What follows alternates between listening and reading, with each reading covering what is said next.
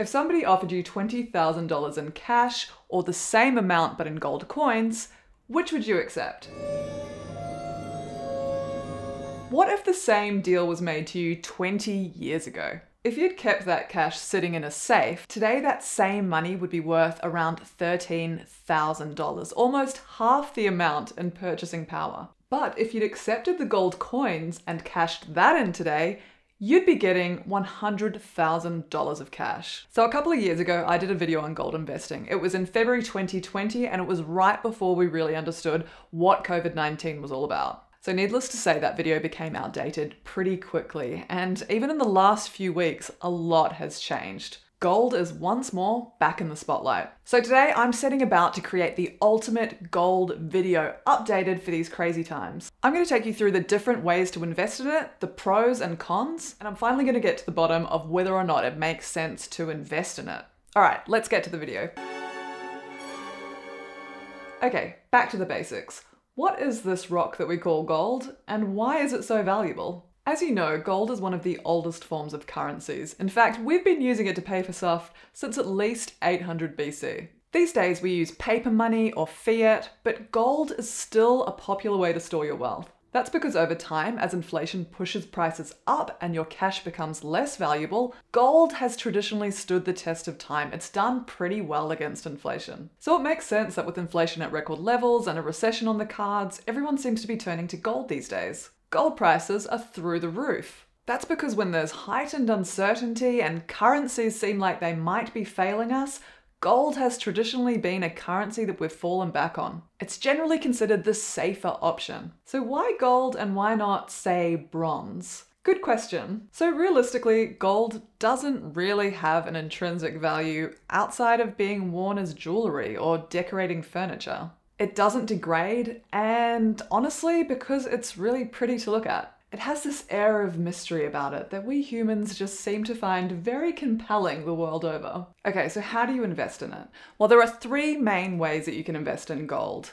You can buy physical gold, you can invest in gold stocks or ETFs, or you can trade gold via the futures or derivatives market. All right, let's start with physical gold. Buying physical gold means that you're actually buying a lump of metal that you can hold in your hand.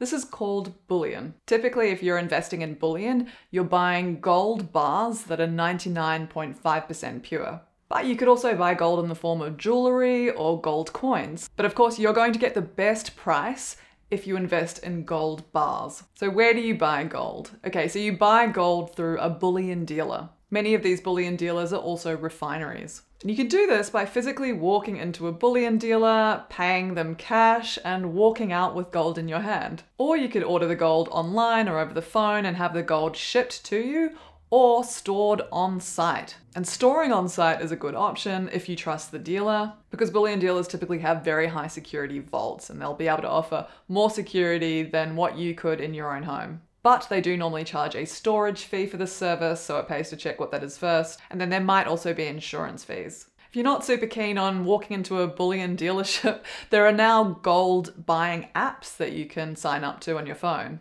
It is worth noting though that if you're buying gold on one of these apps, typically you're buying what's called unallocated gold. This is where your purchase is backed by physical gold, but rather than buying a specific lump of gold, you're investing in a pool of gold. So while the value of your investment will go up and down along with the price of gold, you'll never actually be able to physically hold that gold in your hand. But when you convert that back into cash, of course, you see basically the same benefits. Before I go on, if you're finding this video useful, please hit the like button and go ahead and subscribe if you want to see more content like this.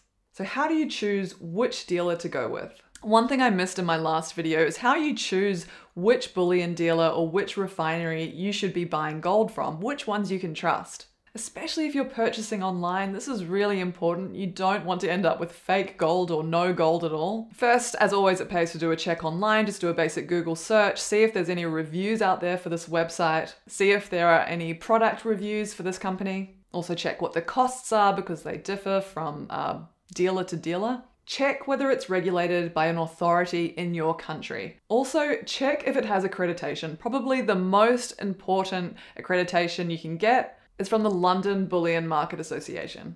And then there's also a list of others which you can see on the screen. This accreditation tells you that the gold is high quality and that it has been sourced meeting certain ethical guidelines. For instance, to be a member of the LBMA, refineries must meet certain humanitarian and environmental criteria. Unfortunately, ethically sourced gold is pretty hard to come by. Gold mining is notoriously bad for the environment, and it is also notorious for breaches against human rights. If ethically sourced gold is really important to you, check where the refinery is sourcing its gold from and whether those refineries are members of the Swiss Better Gold Association or in the Fair Mines or Fair Trades program. Okay, so moving away from physical gold, the other way to invest in gold is via stocks or ETFs. And when I say gold stocks, I mean stocks and companies that are in the gold industry. Typically, these are gold miners. So different countries have their own set of gold stocks, but some of the biggest in the world include Newmont, Barrick Gold, Franco-Nevada, Gold Fields, and Anglo Gold Ashanti. Now, these companies are really massive, so you'll often find that they're listed on multiple exchanges. For instance, the Anglo Gold Ashanti is listed on the New York Stock Exchange, the Australian Stock Exchange, the Brussels and Paris Stock Exchange, and also the Johannesburg Stock Exchange. Of course, investing in gold stocks is very different to investing in physical gold. Stocks in gold companies do tend to see their prices rise along with the price of gold, but being companies run by people like you or I, there are so many other factors that can impact the stock price. This includes a company merger, discoveries of new gold fields, or a company scandal, which is not uncommon in mining companies. Also, just remember, the smaller the company, usually the riskier the stock. Small mining companies collapse, I'd say, almost as much as they IPO.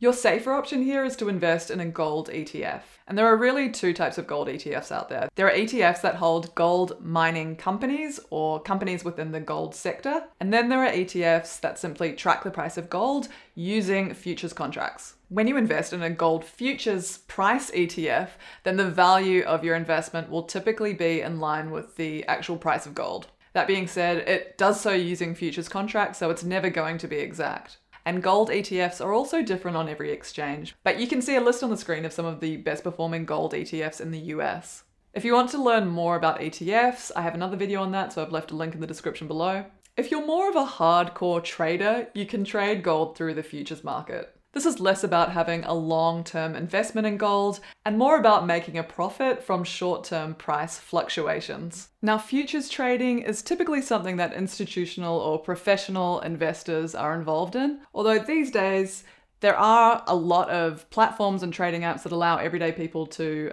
trade futures as well. A lot of these trading apps, depending on what country you're in, actually use contracts for difference. These are a type of derivatives contract. With CFDs, you're not actually trading the underlying asset, so you'll never actually own the gold, you'll never be trading any gold. Instead, you're betting on the price movements of gold. The benefit of CFDs or futures trading in general is that they allow you to make a lot of trades really quickly.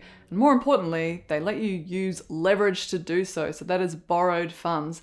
That means you can lose a lot of money really quickly, or you could gain a lot of money really quickly. Some popular apps or platforms that allow you to trade gold futures include eToro, IG, CMC Markets, Interactive Brokers, Plus 500, Charles Schwab. There are so many out there. Okay, so next up, we're going to talk about whether or not gold actually is a good investment. So if you're enjoying this video, please stick around to the end, where I'm going to look at what history tells us about gold prices. Plus, I'll reveal whether or not I've invested in gold. Okay, so why invest in gold? I'm going to start with the pros. Number one, to make money from it. That's why you invest in anything these days, is to make a profit. When gold prices go up, the value of your investment in gold also goes up. And we've definitely seen the price of gold skyrocket over the last few years, even the last few weeks. It's considered to be a relatively safe investment and it's beaten inflation historically, so it can be a good option instead of cash. It's also a good hedge against risk when the economy starts to underperform or when people start to worry about the future.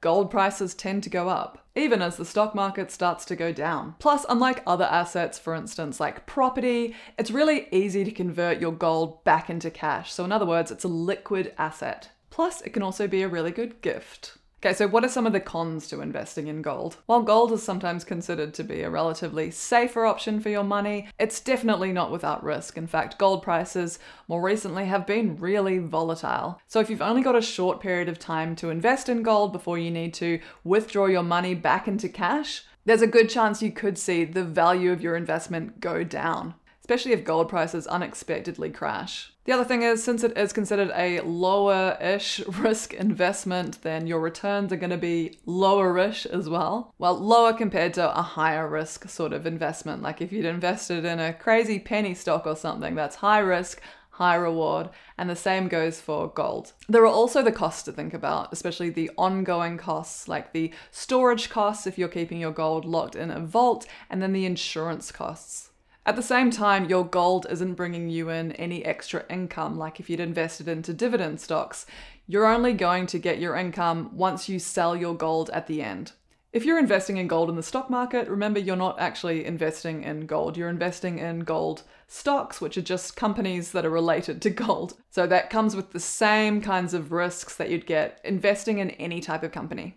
Okay, so good investment, yay or nay? Well, it's interesting to look at how gold has performed over different periods of time. A lot of people compare today to the 1970s stagflation period, which is where inflation was heading up really quickly, oil prices were at record highs, but wages were starting to drop. In just a decade between 1970 to 1980, the price of gold rose a staggering 2,000%, far exceeding the returns from the stock market. That being said, in the comparatively calmer period after that, gold prices were pretty flat for over a decade. It wasn't really until around 2005 where gold prices started to head up again, and then of course we saw them hit a new record during COVID-19. There's a clear correlation between the price of gold and economic worry. And we're seeing prices take off once again, and with everything going on in the world, it's not hard to understand why. Okay, but back to the question, should you invest in it? Well, unfortunately, that totally depends on your personal circumstances. But if you have enough money saved up outside of your emergency buffer, then gold has historically been a good place to put your money over a long time frame. If you're looking at a period of 30 to 40 years, then it's actually beaten the stock market. It's beaten the S&P 500. Of course, that totally depends on when you were investing in it. Between 1985 to 2005, gold had very little traction. In fact, it actually dipped for a period of time. I have invested a little bit of gold personally. These days, I kind of wish I'd invested in more. And I invested in gold through a gold trading app. I do think it's seriously worth considering as part of a diversified investment portfolio. Well, as for buying up more, while I've seen prices head upwards really quickly, they're getting pretty hot. I'll be waiting for a bit more of a dip before I'm buying in. It's also worth mentioning that some people view Bitcoin as an alternative to gold. Not everyone agrees on this, but the reason they think this is because Bitcoin, just like gold, is finite and they both need to be mined in a totally different sense. And they're both alternative currencies, in other words, another place to put your money outside of cash. I've also invested in some Bitcoin and some other cryptocurrencies, but I'd like to hear from you. Have you invested in gold? If so, how did you do it? If you haven't yet, do you plan to? I'd love to hear in the comments below, and as always, if you liked this video and you'd like to see more videos just like this, please do me a favor and hit the like and subscribe button. Thanks so much for watching.